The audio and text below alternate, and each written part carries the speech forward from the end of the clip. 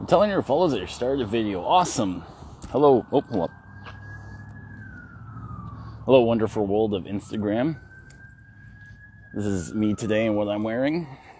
Got my two boys with me. Puppies. We're gonna let this emergency service go by first because they're very loud. Oh, never mind, they turned. So, I'm coming down this road here. I'm in Oshawa right now. Come on, boys, let's cross. Let's cross the street. Let's go, go, go, go. And as I'm going by, I don't know what I can say on Facebook or on Instagram or what I can't. They go by and this car puts his windows down and the guys yell out very derogatory, come on, boys. Pups are falling behind. Very derogatory term for, I guess, homosexuals. I believe it's I don't want to sound wrong, Rastafarian Jamaican.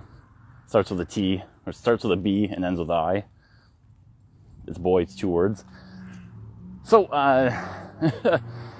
yeah, I heard that and I thought, okay, sure. So I stepped to the middle of the road, not to the middle of the road, to the side of the road, and I stuck my finger up at them. And I just yelled, pull over. And they started to slow down and pull over, and as I started to walk closer to them, that's when I noticed that they very quickly started to speed away. Kind of weird.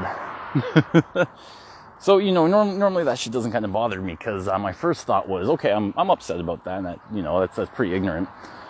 But then I thought to myself, you know what? Who are you? No, literally, who are you? You're some dude passing by in a vehicle yelling dumbass shit. And then when you get confronted on it, you tuck your tail between your legs and run away. I know who I am. I know my sexuality. I know my sexual identity. I know everything about me. And that makes me feel great because it gives me my confidence and it gives me my assurance of who I am. I don't need validation from anyone or anything, because I figured myself out and I said, hey world, this is me. This is who I am. And I love me. And if you don't, that's great, because I've been getting along fine without you and I don't really need you. So yeah. So I thought, like, who are these guys?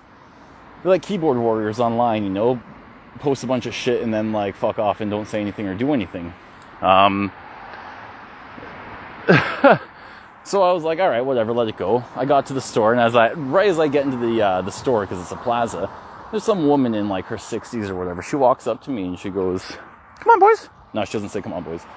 She goes, oh my God, I love your pants and I love your outfit. I said, oh, thank you so much. I just got called a fag over it. And she's like, what? Oh my God. I said, don't worry. It's people like that make me feel bad because they have the tiny minds and tiny brains. And there's these two dudes sitting outside a fish and chip store. And like, if you're going to judge a book by its cover, you'd be like, oh, they look like, they don't look like outstanding members of society. They look a little withdrawn into themselves and kind of gritty. And they pipe up and they're like, what? Dude, really? Oh my God. Nah, man, you look so colorful. You look so good. I'm like, oh, thanks, guys. It's actually funny. Like, they talk shit to me. And then, as I called them out on it, they drove away. And they're like, oh, they drove away? Really? I'm like, yeah, I figured, they're just immature little bitches. And that, that's their excitement, their thrill. Like, ringing on someone's doorbell and running away. So, he goes, nah, man. As you got close, they probably saw your arms and figured, oh shit, what are we doing? We gotta get the... Oh, Zap, come on. You okay, buddy? Like, nah, man, as you got closer, they probably saw your arms and thought, oh, fuck, we're fucking the wrong guy. And they just drove off, and I laughed, and I said, you know what, that's true. I'm always one to, like, not start with violence if I can educate people. Like, one thing I take a lot of pride in is I'm a big guy. I got a lot of muscles. I got a lot of tattoos. I'm really tall. But people's first jump is like, oh, violence. I'm a pacifist. I mean, don't get me wrong, I like violence, but I will not resort to it. So if I can come up to people and school them with knowledge and be like, hey, this is what's up, this is what's good, give them some understanding, that's something that's going to be like planted in their brain, and they're going to take that with them for life, and they might even pass it on to other people. You drag someone out of the car and slap the shit out of them, they're going to be sore for like a week or two until they heal. And they'll probably just have more anger and hate in them. And they're not changing anything. You haven't done anything, So I think it's funny, like, whenever I'm dressed like this and I'm walking around like this, I get the biggest looks and the weirdest, oh my God. And then my girlfriend comes out and she's like tiny, she's covered in pink. And it really kind of fucks with people's minds. I like that. But I'm walking alone and these guys see this and they call out their insults to me and they drive away as I get close. And I'm just like, what? You talk shit and you drive away. Yo, straight up, any day of the week, I'd rather be a fag than a bitch. Because, oh God, there's glass everywhere. Come on, boys. Because you know what? If I'm going to be a fag, I know what I like and I know me and I know myself. But I ain't no bitch. Because someone wants to approach me or come up to me, I'm not running away. I'm standing my ground, So if you're going to be in a car with your homies and you're going to lean out the window and talk shit to people and say shit to people, be prepared that they're probably bigger than you and they might stop and try and approach you.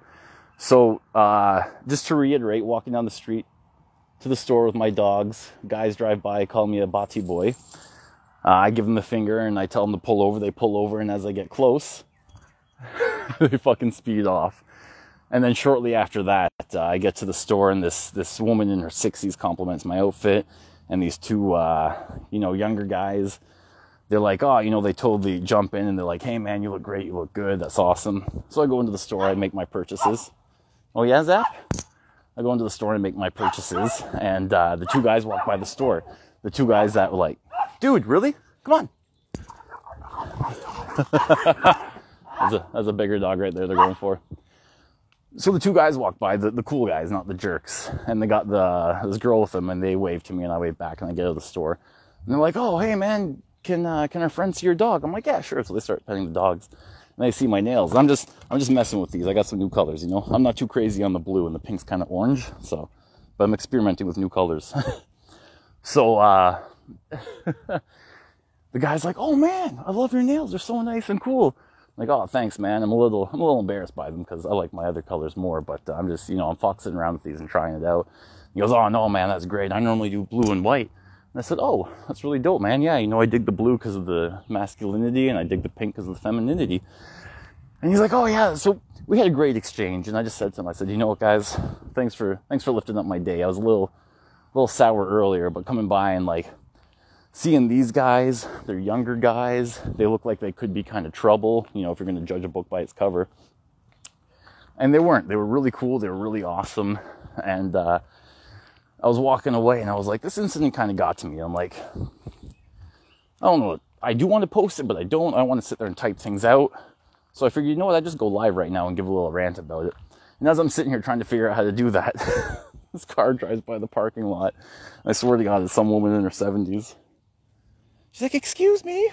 I'm like, yeah. She goes, I just wanted to say your outfit looks so nice.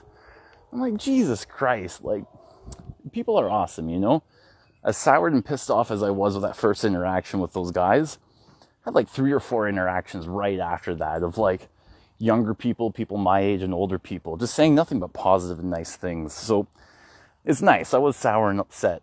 My lip gloss is popping. Thanks, Victoria. Love your love. But it was nice because as upset and sour as I was, I got a total reset from a bunch of people right afterwards. And it's nice. I mean, yeah, it's Pride Month. Yeah, there's a lot going on in the world. And it can be nerve-wracking or nervous for some people to express who they are or be themselves.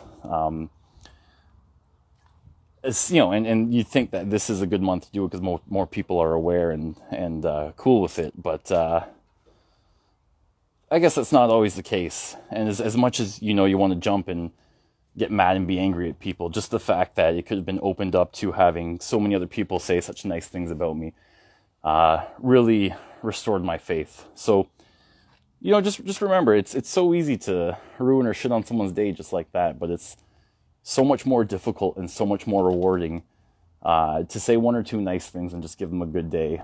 And, people hold on to that and they remember that. So yeah, Anyways, I'm home now. I'm glad I could get that off my chest, and thanks to everyone who was listening. Shut out the hate. Get some love in your life. You'll live longer, you'll be happier, and you'll get a lot more accomplished. It's good to know that the world's coming around now. Anyways, I'm out. Thank you, everyone. Be safe. I don't know how to turn this off now. I've never even done this before. What's this button do?